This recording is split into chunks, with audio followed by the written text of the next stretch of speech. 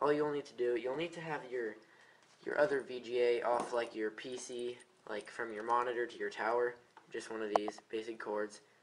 It's just two VGAs right there. You can plug it in right there to your new adapter.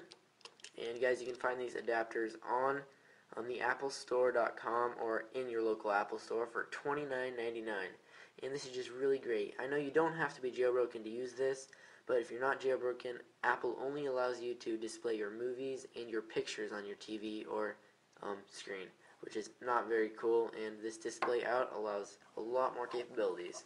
So now that I've hooked these together right here, it just makes one long VGA adapter to iPod and iPad. So I will go head up to my 42-inch flat screen and I will get back to you guys.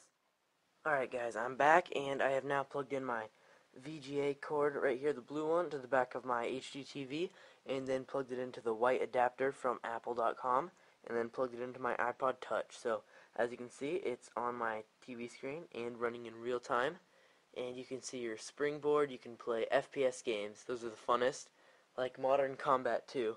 It's really fun, and just it's a great tweak, guys. Display out. You can find it in Cydia for $2.99.